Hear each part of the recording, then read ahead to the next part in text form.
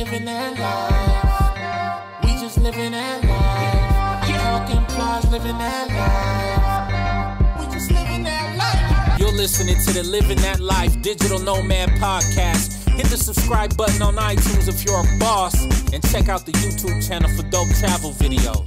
Let's get it. We're going to get into it. Let's just jump right into it. I'm recording the one and only, my main man, Chiang Mai OG, 6 years ago at the same conference, the young Buddha, the young Padawan, Evan Teague, copywriter extraordinaire.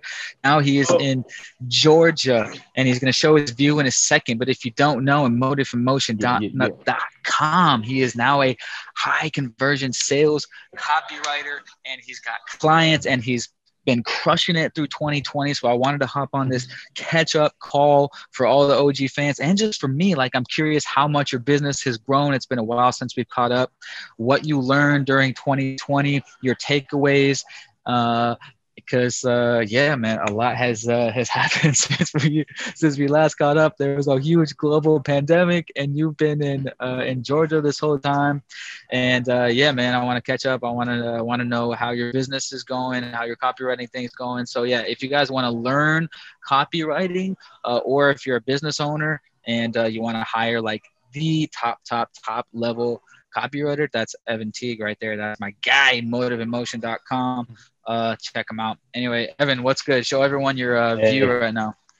What's good, bro? That was a hell of an intro, so thanks for that. I'm gonna flip it sideways, but yeah, right up here. This is right out of the cabin I'm in. Basically, I'm just staying in like a cabin hotel for the week, and just getting a retreat where I'm not really working hard. I'm just kind of chilling. So puts me up in Colorado, basically. I'm in Georgia in the mountains, but yeah, it basically puts me right back into Colorado, which is where I'm from. So it's quite nice to just relax. And yeah, man, thanks for the intro. I appreciate that. But yeah, basically this year has been crazy, and you know what it is. But pandemic, crazy vibes.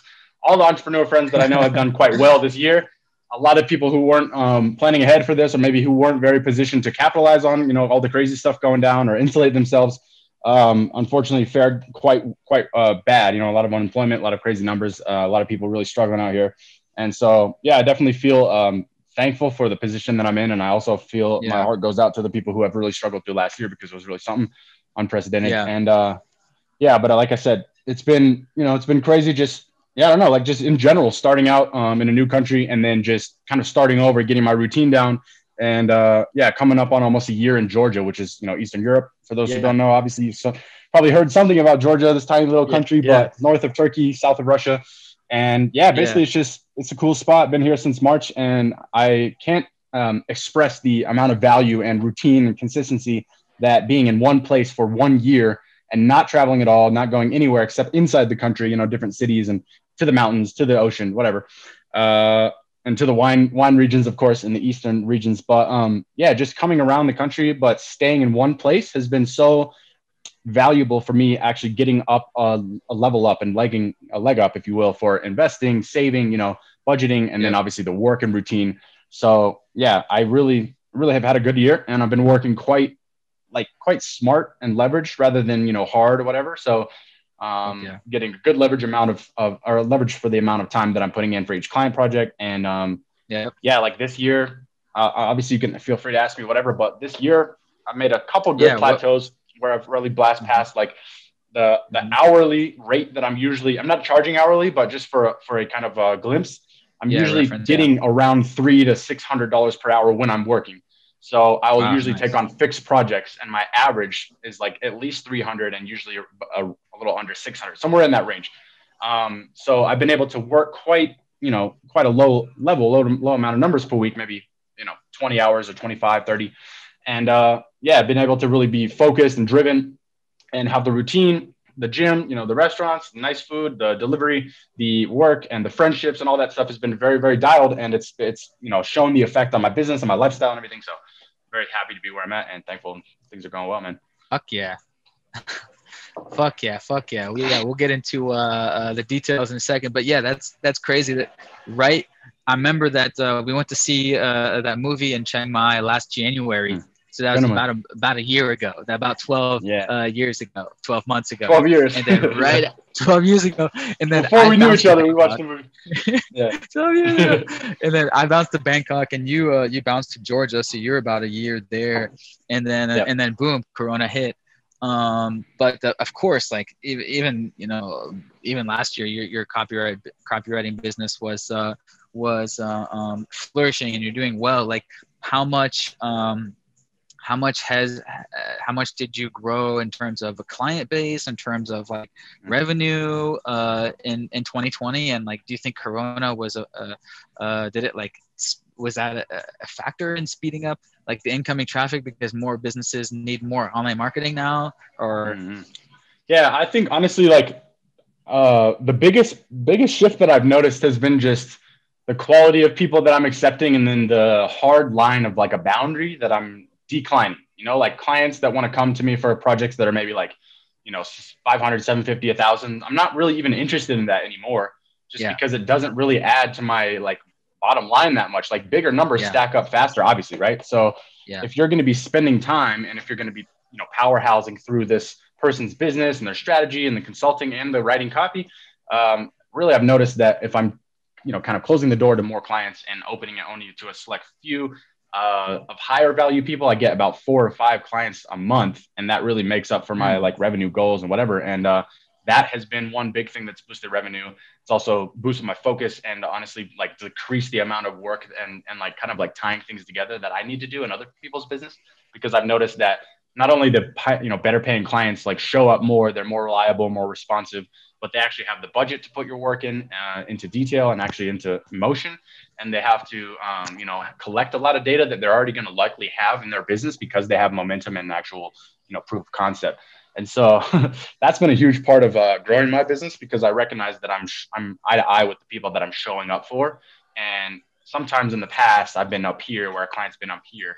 And I'm not talking about like, morally or whatever, but like their level of preparedness and like sales and revenue and consistency and all that stuff is like here, where I'm exposed and used to, running up here. And what I mean by that, at least throwing some rough numbers around it, like I'm used to taking in clients who are at least doing like 100 to 250K at least per year on revenue.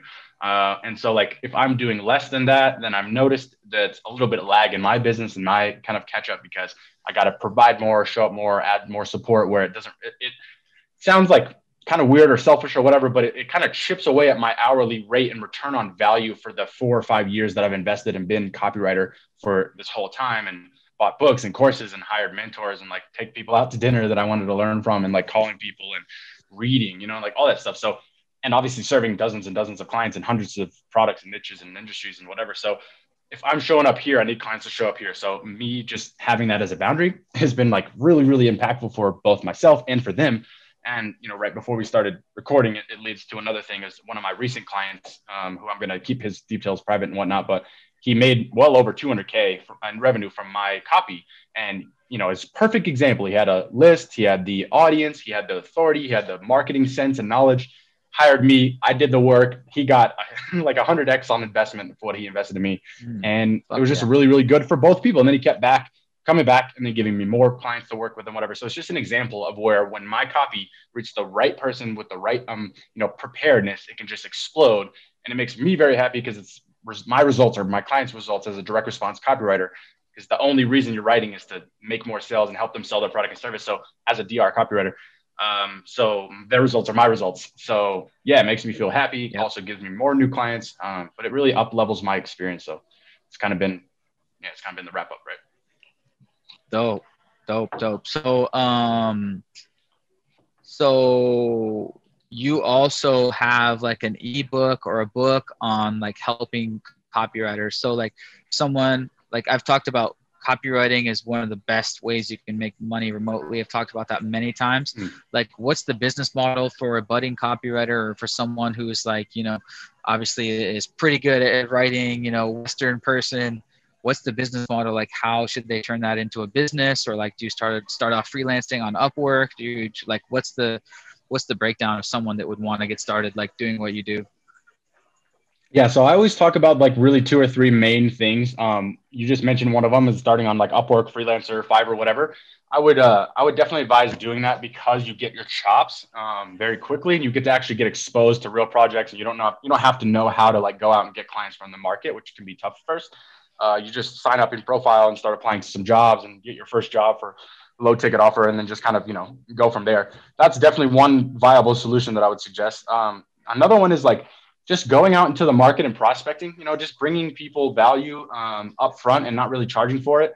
And then just a side note before I go to the third one as well, this page you're looking on here, this is a free ebook that you can download, and it's basically 6 secrets about like where you're starting out at square one and how to begin your career. So you can go download that for free and then get a bunch of value as well from the emails that I'll send you afterwards on the automatic like autoresponder or whatever. It's a lot of the work that I'm doing for clients as well. I have another book that also is like 6 secrets to boosting your conversions. That's more for if you've already got a business and you're interested in how to boost your conversions and whatnot. So those are the 2 offers that are just free. You can go grab those right now if you're interested in, and depending on who you are, where you're at, all that stuff. So yeah, so that's the second way. Third way, what I would say is like really just reaching out to people in general, like emailing, cold email. Cold email is a super, super fast way to get started. It's free. All it takes is your time. You just maybe put a list together of 100 people you might want to work for and email them all. And again, like follow CAN spam acts, don't break the law, show them where you're coming from, show them that you're legit, all that good stuff. But other than that, if you're in the US, you're allowed to cold email people and pitch them certain services as long as you're saying certain things like this is an advertisement. You're not using misleading headlines. You're putting your address in the bottom of the email, stuff like that. You just really want to follow those CAN spam laws. But if you do, there's 7 of them. If you do, you be straight within the rules, and you can, in the US at least, and you can go out and say, hey, look, my name is John, Jamie, Jack, whatever, Trevor, and I'm a new copywriter. You don't want to say I don't know anything about anything. You want to just say, I'm a copywriter. I'm learning to build my first initial experiences, and I'd like to work for you for free. And if you would like to get some results from my copy, if it works, fantastic. I'm not going to charge you anything. All I would ask is that you say a couple good words about my work when we're done. And most people would be like, yeah, of course, if they have time. I wouldn't go out pitching Fortune 500 companies if you're brand new, but a couple startups, maybe partnerships, small businesses, you go out to them, go to 100 of those people. If you hit all of them up over like a week, maybe 4 or 5 emails per company, you're going to get 1 or 2 people who would take your call at least. And then, because that's the call to action, is like, hey, I am a brand new copywriter. I'm learning and whatnot, but I'm not going to charge for this first thing. I just want a good, reviewer testimonial. And then, you do that for enough people, you get on the phone. The call to action is to get on the phone, have a chat. It's free, all that. And then start to demonstrate a little bit of your experience, even though you're new. That's a great way to get started. And I've gotten dozens of calls just that way by hitting out hundreds and even thousands of emails for certain businesses that I think that I would like to work with. They respond to me. Nice. We do that, and we do the first call, and the next one we actually go through the closing options because I know that I'm going to sell them, things like I'm not at the point where I just started, obviously. So I am pitching them the services after the second call and whatnot. And then if it's a go, great. If not, it's also fine. But you're getting reps in the tank. You're going out prospecting. You're selling. You're closing. You're going to learn a lot more than that in just the actual process than you could reading any book. So those are the 3 ways that I would say. Freelance on Upwork or Fiverr, or maybe Freelancer. And then also just go out to the market, maybe Facebook groups, try to get some people, try to add value without asking for anything in return, and then start building your name up as a copywriter, or maybe pick a niche and go add value to that niche specifically, like hunting and guns for say, whatever, start talking about how, this gun is good, or, how to market your services a little bit better, whatever. And you don't ask for anything in return, and you do that over and over. People start seeing you as an authority and they start coming to you. So third way is to get out there and do some cold emails. It actually takes a little bit of courage if you're beginning, because it's like, damn, I don't know if I'm going to hit up with these random people and they're going to hate me and tell me to go to hell. Yeah. But it really isn't that bad. You're just pitching services for B2B. It's a normal thing. It's really, really low key. If you're not annoying, and if you don't send 20 walls of text, you'll be probably fine. You're going to get some people who are say, sorry, we're not interested. Most people are not going to be interested, but just do it anyways. Yeah, exactly. Get out there, get dirty, go roll around in the mud. And of course, because my agency, we're just starting cold email. Of course, you got to stand out, because as a business owner, I know how many cold emails I get like every day, like a handful every day.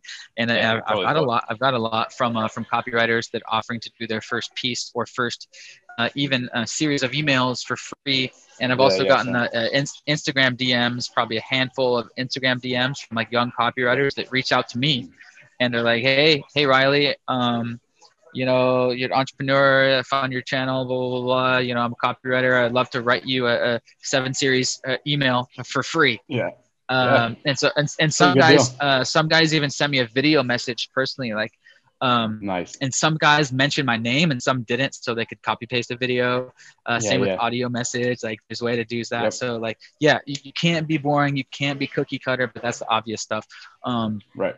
And and you mentioned choosing the niche. That was going to be my next question. Do you have a section, or do you share about how to choose the right niche, doing market research or whatever in your six steps ebook or six? Yeah, I definitely do cover it in the So depending on which side you're coming at, if you're a new copywriter, definitely download the budding copywriter one. Obviously, if you're a business owner, download that one to boost your conversions. Both of them are really talking about like niches and just choosing corners of the market to go compete with, and a little bit on how to choose them, but more importantly, like the background research of the avatar and what you want to collect on. And for your case, if you're a new copywriter, you're going to be looking at what businesses you want to be looking for. How many employees they have, what's the revenue roughly, if you can kind of guesstimate. If it's a private company, if it's public, you can go find it in the filings.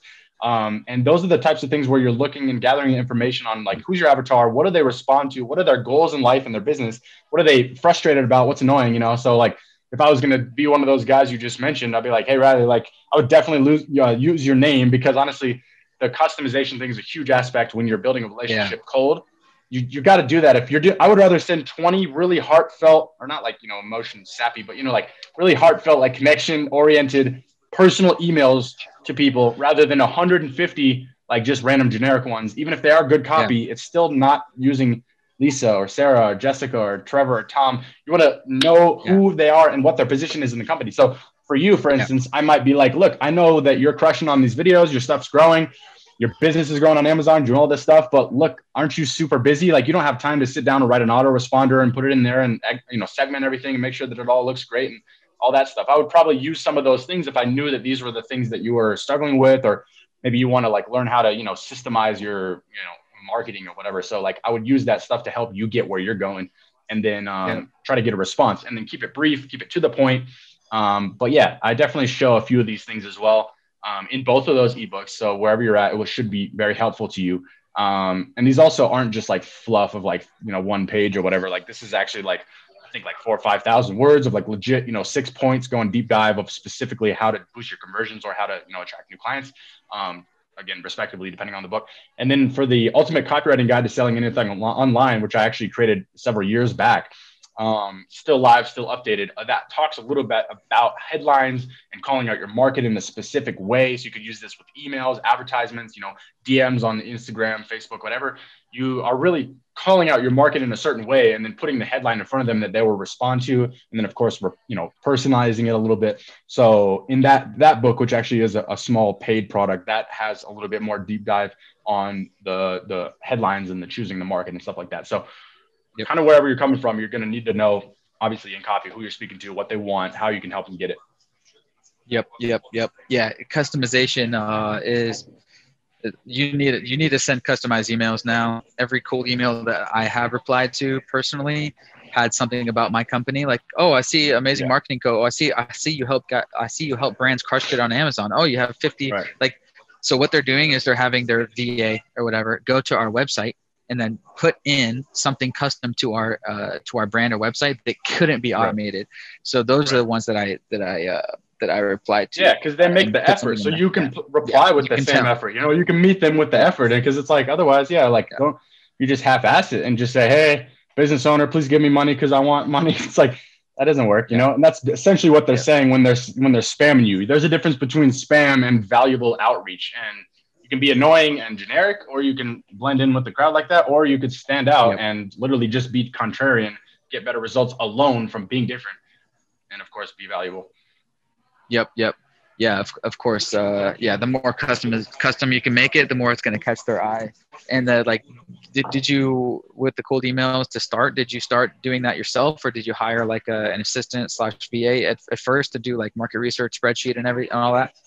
Yeah. So I actually was thinking like, okay, it's the same way that I have. And I will say this is the similar thing to 2020. One of the big lessons that I've learned is like, again, getting the leverage and the value back on my time, and then just staking your claim of what your time's worth in the marketplace, because you're the one who has to do that.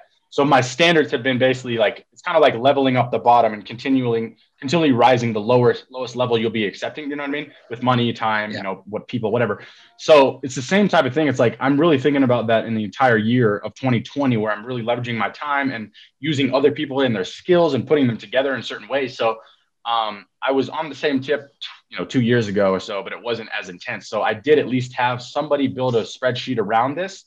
And because I was like, I suck at spreadsheets. I'm not going to like go do this research or whatever. And it's also mundane and repetitive. And after 10 companies or whatever, I was like, this is a low level activity compared to what I want to do, which is writing the copy, sending it out, all that.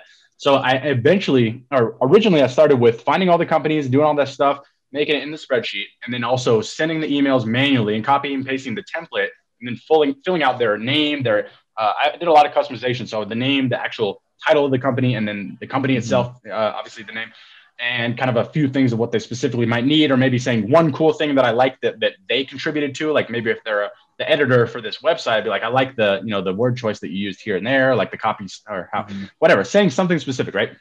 But as time went by, I went a lot deeper in outsourcing everything that wasn't my core competency and then automating everything that I could automate. So it went really, really efficient by somebody did all the spreadsheets, they did the research, they put all the links and the numbers and the names and all the position and the name and the lead and the decision maker for the business. And then, so they gave me that and I just loaded it up. And then I also started using Streak, which helped a lot because it's really easy. You can start with a small plan for free if you have a small number of contacts.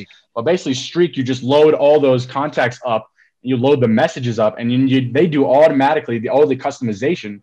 So you can say, hey, James, I know you're the CMO for, Think Fresh or whatever. I'm just making everything up, but I'd like to talk to you about this and that. And, how your copy's looking. If you need any developmental needs on the front end or the back end specifically, you just let me know, hit me back whenever you get a second, something as short as that. And then also trying to give, a little bit of value by saying, I liked the way that you did this, or like, is there any help that you might need for these areas or whatever, specifically, again, towards their business. That was what got response. And then of course, the most important thing is following up. So yeah, to answer your question in a nutshell, it started from very inefficient to hyper dialed at the end. And it was really systemized. So yeah, it goes the process. It's a normal thing. Like building a business, you're going to get better and better at what you do. And I was just having this chat last night, like whatever you're not good at or you don't enjoy doing, you should try to outsource as much as possible and keep in your core strength, because that's how you grow. Yep, absolutely. ABCs, 1, 2, 3. Let's go. Start off and start scraping your first case studies and get those and start. Just like with my agency, it started off, certain hourly rate, maybe whatever, $30 an hour, then raise it to 50, and then now it's at 75, and I'm going to move it up to 100, soon on my Upwork profile. What's your, on your Upwork profile, what does it show? I'm just curious as your hourly rate. Like 150, 200, 150. Yeah, that's good. That's a good number. I'm also not doing any projects or hourly, like for on the Upwork side. Haven't done any hourly for months. I'm only doing flat because it's the best return on my value. And also people are paying up front. So either they pay the whole thing or at least half up front, because again, it's like you're paying a professional to show up. And this is the entry fee of like, okay, at least put half down, because this is the commitment for me to look at your business. Like you got to think about it this way. Like a lot of times you go through these, business growth or whatever, it's all mental practically, like 90% mental. You're putting price on your value and your time, and also recognizing that, when you show up to someone else's business, like you could be doing all of this for your own funnels. And if you're figuring this out for your own funnels, like your ads and your emails and whatever, and the landing pages, like you're using this skill for someone else to build and scale their efforts. So you got to recognize that, you're using this for them. And so they should at least pay you, whatever your fee is to start, or deposit on the account or whatever for this agreement, because you're using the skill set that you've dialed and you're about to supercharge their stuff. If you're good, you're a good designer, a good developer, a good copywriter.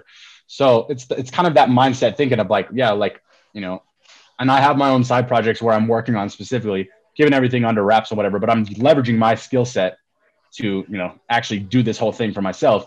I just don't talk about stuff until it's profitable, obviously, but I'm working on things that are going to help me, again, directly leverage the skill in a way that it's actually, streamlined into products and services of my own, which is instead of me selling the skill set and time, right? So even though my time is leveraged and I'm getting pretty good return on it and whatnot, and the hourly rate effectively is quite decently high, but it doesn't matter because you're still selling time for money. Even if you're getting 100 grand a month, it doesn't really matter. You're still in that model. So I'm very well aware of that. And I'm working on elevating to my own, next level of what I see in my head, and I'm strategizing everything. But yeah, I'm kind of going off on a tangent, but my point is here is, you go through the 90% mental, and you just have to be ready.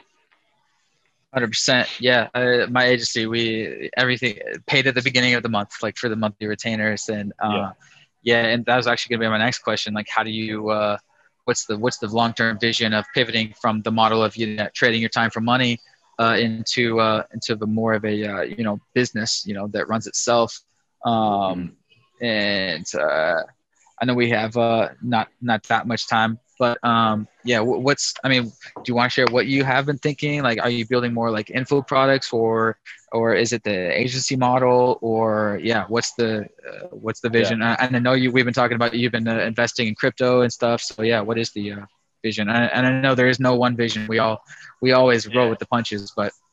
Totally. Like I said before, I'm going to keep this one under wraps because I don't like to talk about a bunch of stuff until it's profitable. But when it's profitable, I have no problem sharing because then it's real. It's a real business. And what is in my head is in the real world, physically earning money, So, but I will just say in general, I'm not interested in the agency model at all. It's not a bad model. I'm just not interested in scaling my, efforts by hiring other writers and teaching everything and managing and all that. And like doing that stuff, kind of like, what's it called? Like people intensive, kind of agency business model. Very people intensive. It's a people. I don't want to do that necessarily. I don't want to manage it. I don't want to hire managers and then have them report to me and then do that way. I don't want to scale that way, if you will. So I'll just say this and then we can leave it at that. Like, I want to use my skills to actually use it into a product and leverage it into a product or service.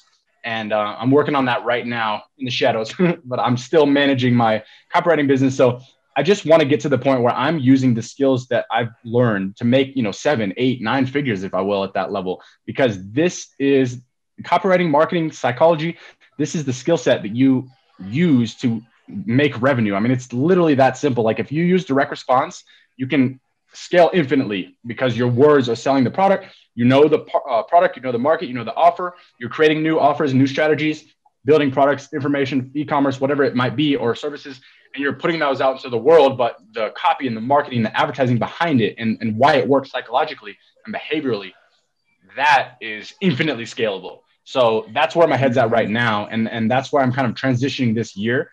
So I'll just leave it at that, and then we can check up in a few months or whatever, 6 months, 12, whatever, because this is going to be my full-time focus. And then, right now, like I said, or like you said, I'm focused on investing in high alpha stocks with growth and also high alpha crypto space as well. High risk, high reward.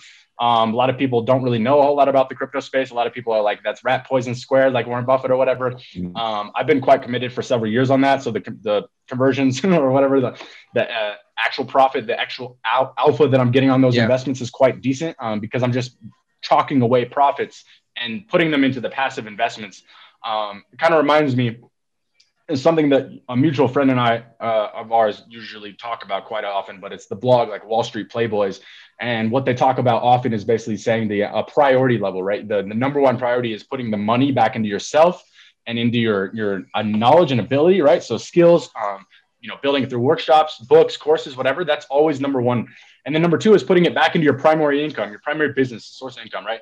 So for me, I might be doing ads and copywriting or whatever, putting, funnels, custom funnels to get new clients, or, hiring someone else to do some cold email to get me new leads and whatever, right? So that's putting it back into the business. And once those two are stocked, which are the most important leverage managers, honestly, because you can blow your stuff up infinitely if you're actually working on yourself and your business. After that, you start putting into passive stuff where it's just your money working for you. So your money's making you money. So stocks, crypto, real estate, gold, even if you like precious metals, silver, some gold miner stocks, if you're not looking to get exposure to the metals, or the EV industry with electric vehicles, or with, tech or healthcare. All those are high alpha stocks for the next 10 years or so, because they're just growing so crazily. Again, this is not financial advice. This is my personal opinion, but these are things that are going to be most important to, start focusing on, learning about, listening to. And the fintech or the crypto financial revolution space is such a giant space because it's moving so fast and it's technology applied to money. It is the internet of money, legitimately. So, that's the type of thing that I'm focused on for just passive stuff, because my money makes me money and I reinvest in compounds. And that's really like what I'm doing right now, is like get copywriting income, budget for myself for the month. I'm living like a king on like, less than $2,000 a month or whatever. Like it's easy. It's like the countries we've lived in, it's just easy, right? And then the rest of it goes into myself, my primary business, and then what's left over goes into passive stuff where money can just work and compound and pay me and then just grow. So that's where the focus is at right now. I've just kind of been steamrolling through 2020 doing that. Yep. Fuck yeah. Yeah, lots of growth in 2020. Yeah, it's been a blessing to be able to have an online-based career, and it's a blessing that our shit really didn't slow down. A very sucky fit situation for most people, but it's a blessing. It's a blessing. Anyways, guys, motiveemotion.com. Hit up Evan, and crushing it through 2020. Ain't stopping, just getting started. Started his journey at 21 and check my 20. Yeah. 20, yeah. 20. Started this. So he's basically like, wait, yeah, you're like 5 years younger than me, basically doing it, crushing it, hitting you up at motiveemotion.com. What else? Instagram people hit you up or? Yeah. I mean, if you want, I don't even use Instagram or Facebook hardly at all. So like, I would say just check LinkedIn or check my site or YouTube or whatever you want. I got some content there. Man, got a lot of stuff to offer. So like, even if you don't want to buy the book yet, or you're not ready yet or something, you don't know who I am or whatever, it's totally fine. There's a bunch of stuff you can go through. You can check out case studies from clients. You can look at those 6 secrets on both sides, whether you're a new copywriter or a client looking to, boost your results, and you're running a business already. You can check out like a bunch of stuff. Really, the first chapter of the book is free available. Like, got a bunch of blog posts, a bunch of YouTube videos. So yeah, you have some time to spend on that. Yeah, buddy. There it is, guys. Motive in Motion. Check it out. So links in the description. Also, reminder to my followers, if you're watching this on YouTube, you can also follow on Apple Podcasts and Spotify and vice versa. Peace. Evan. Living that life. We just living that life. Talking plus living that life. We just living that life. You're listening to the Living That Life Digital Nomad Podcast. Hit the subscribe button on iTunes if you're a boss, and check out the YouTube channel for dope travel videos.